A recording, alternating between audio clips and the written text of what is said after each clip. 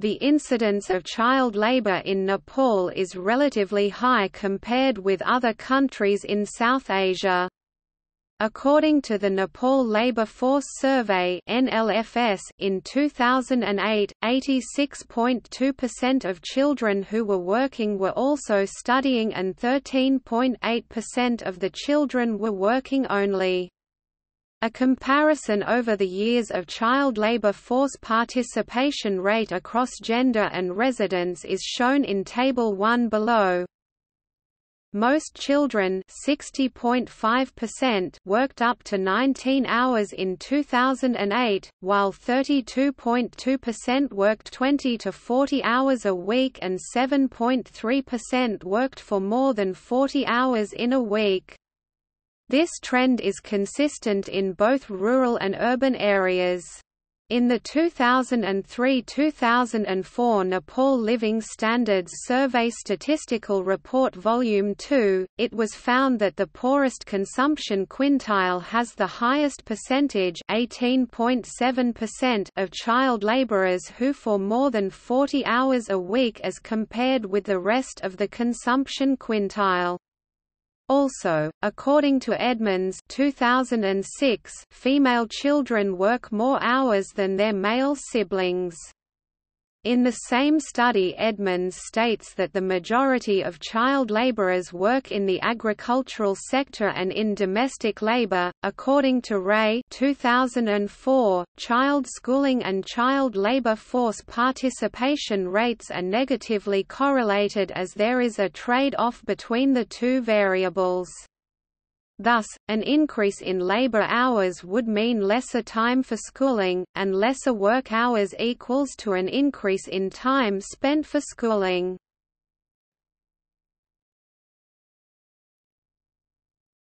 Topic: Definition.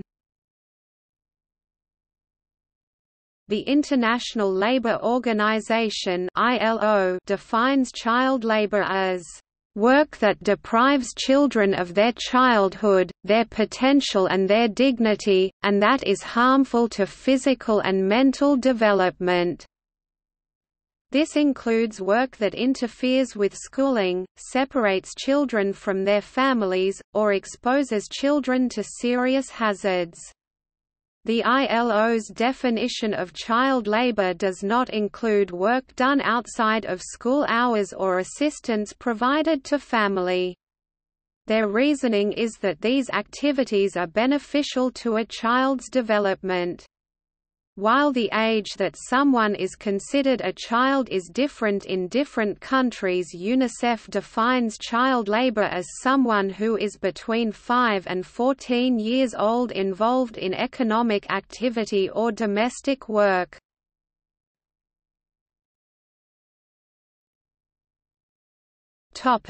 Industries using child labor. The NLFS also found that 88.7% of the working children are being employed in the agricultural sector. 1.4% of employed children work in the manufacturing sector, 0.3% work in construction sector, 1.6% work in wholesale and retail trade, 1.0% work in hotels and restaurants, 0.1% work in private households with employed persons, and 6.9% work in other types of industries.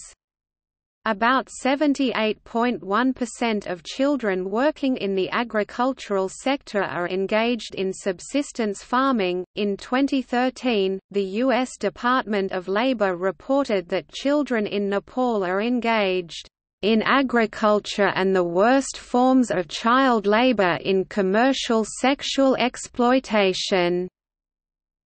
The report indicated other industrial activities like mining and stone breaking, weaving, and domestic service. In 2014, the department's list of goods produced by child labor or forced labor reported bricks, carpets, embellished textiles and stones as goods produced in such labor conditions by both child laborers and forced workers.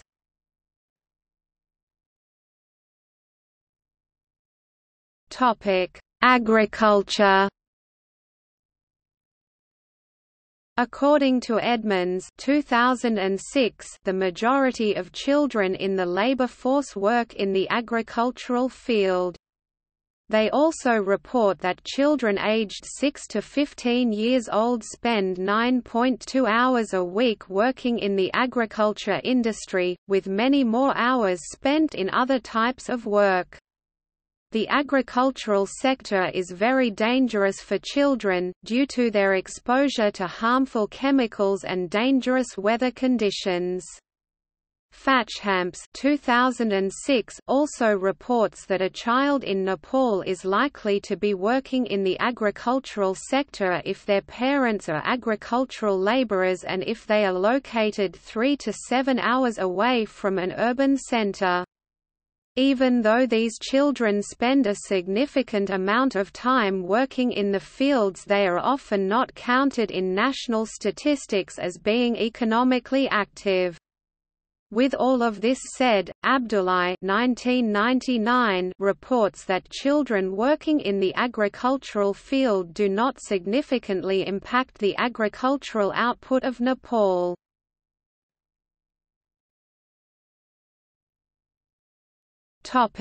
Military. The Communist Party of Nepal (CPN-M) was composed of the People's Liberation Army and the Royal Nepal Army. They instigated the Nepalese Civil War in 1996 because the Nepali government refused to address social and economic injustices. During the Nepalese Civil War, the People's Liberation Army and the Royal Nepal Army conscripted child soldiers ranging from 14 years old to 18 years old.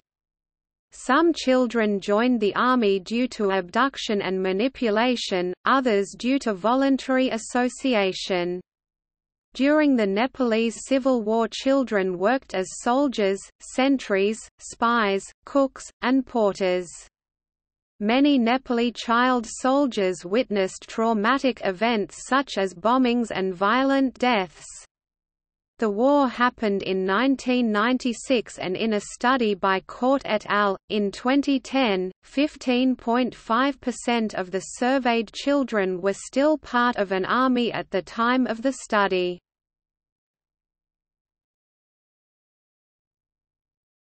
Carpet industry. The carpet industry is one of the major sources of income in Nepal, and children are seen as the inexpensive labor force behind it. In Nepal, about 1,800 children under 14 years old are employed by the carpet industry. In a study by Baker 2001, all of the 162 Nepali children in the study spent more than 6 hours a day working in the carpet industry. Social labeling is the work of non-governmental organizations to inform consumers about the conditions that the rug was made in. Social labeling has been effective in reducing child labor in the carpet industry by informing consumers about the working conditions of the factory where the rug was produced, and whether they utilize child labor.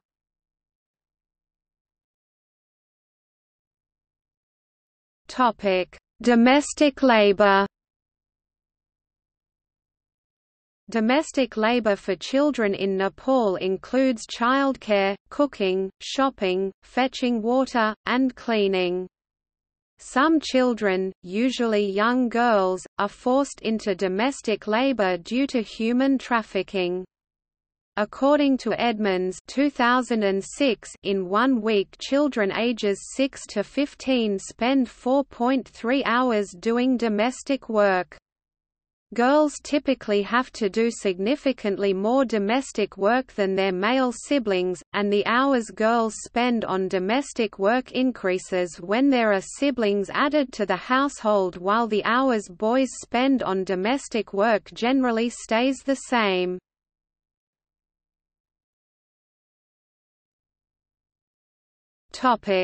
Causes of child labor.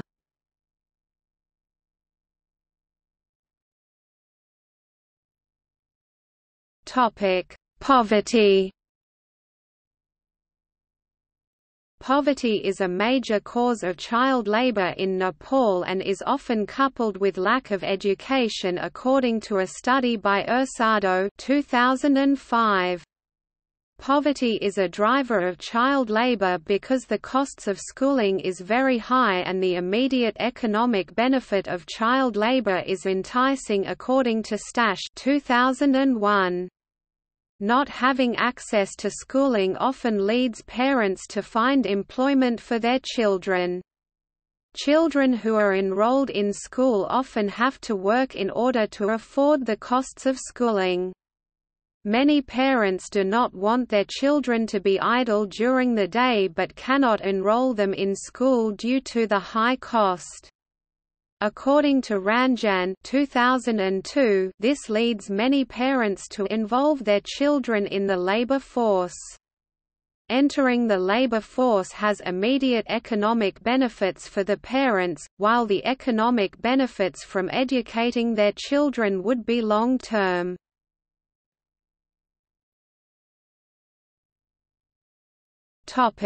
Gender inequality. Many parents in Nepal believe that female children should be at home doing domestic work instead of going to school, according to Jameson 1987. Their reasoning is that there would not be enough people supporting the household and that girls will be given away in marriage anyway. Girls who do go to school are still expected to do the same amount of labor because they typically do domestic work, while boys do less labor when they are enrolled in school because they typically do market work. According to Edmonds 2003, female children are more likely to be involved with child labor than male children. Girls also tend to work more hours than boys, especially the oldest girl. The more children a family has, the more hours the oldest female child works.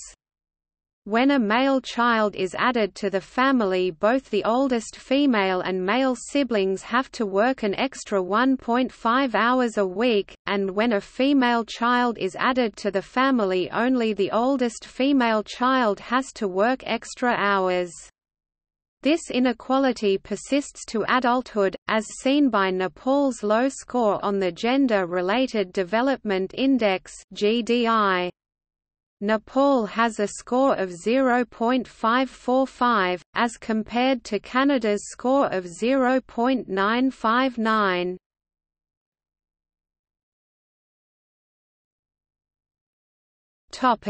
Impact.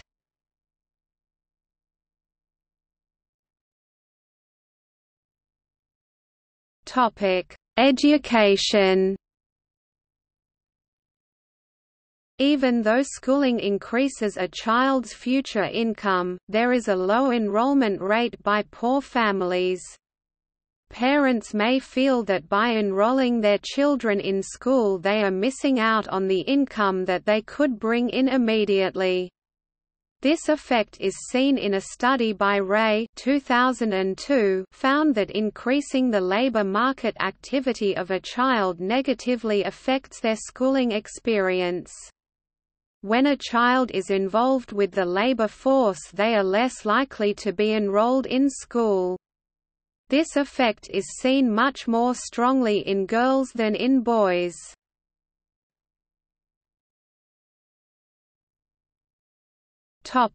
Mental health. There is a higher proportion of mental illnesses such as anxiety and post-traumatic stress disorder (PTSD) for Nepali child soldiers than for Nepali children who were never conscripted. This is especially true for female child soldiers, as found in a study about the mental health of conscripted child soldiers by Court 2008. Female child soldiers also experienced gender-based stigma from their community after their work in the military. 1 year after the war, 55% of the child soldiers participating in the study were found to have PTSD.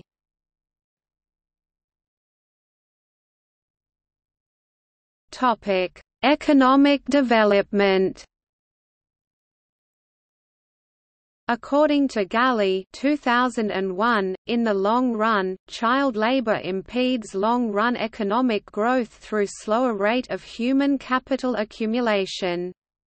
One way in which human capital is accumulated is through education. As working takes up time for children to go to school, rate of human capital accumulation is negatively affected.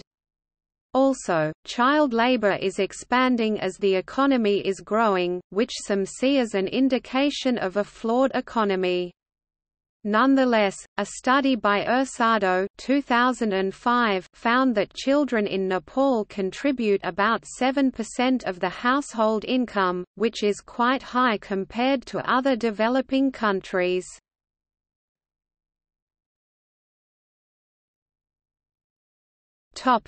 Responses.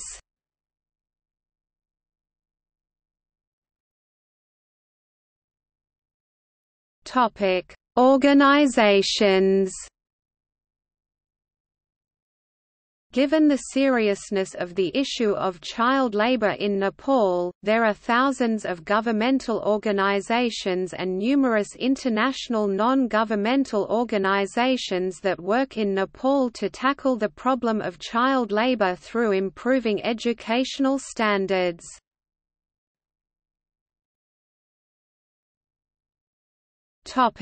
International Labour Organization. One of the goals of this organization is to eliminate the worst forms of child labor in Nepal.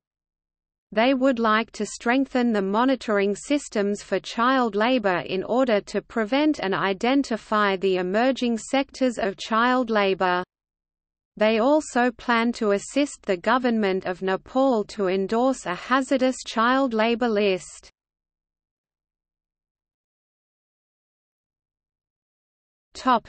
Children and Women in Social Service and Human Rights (CWISH). The goal of CWISH is to create a respectful environment towards human rights, with a focus on child rights.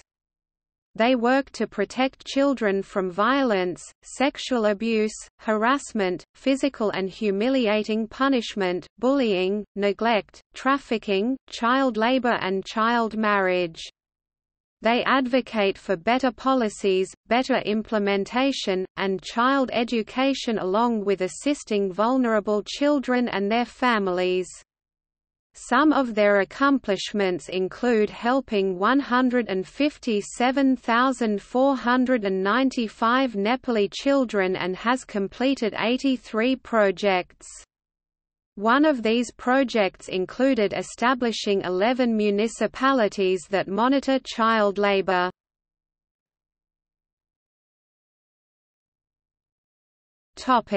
Educate the children.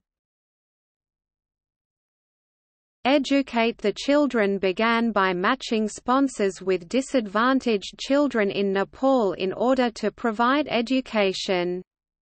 They have since expanded their program to improving women's literacy and community development. The 3 programs they currently run involve children's education, women's empowerment, and sustainable agricultural development. Regarding children's education etc. has started an early education program that was lacking in Nepal. They have also provided scholarships to help keep children in schools, and have focused their efforts on girls. In addition to this etc. has improved the quality of education and schooling conditions.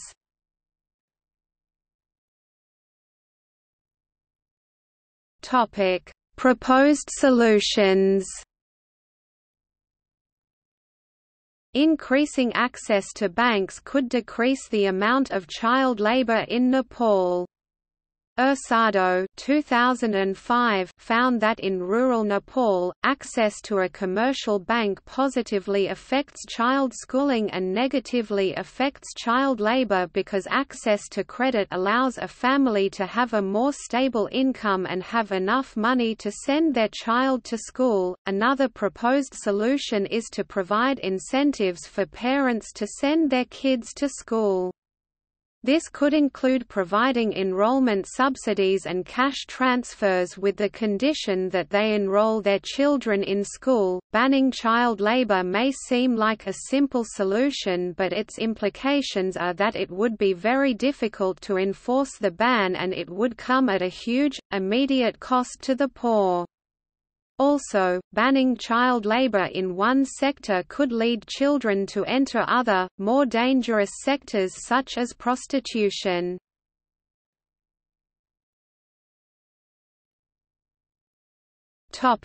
See also: Human rights in Nepal.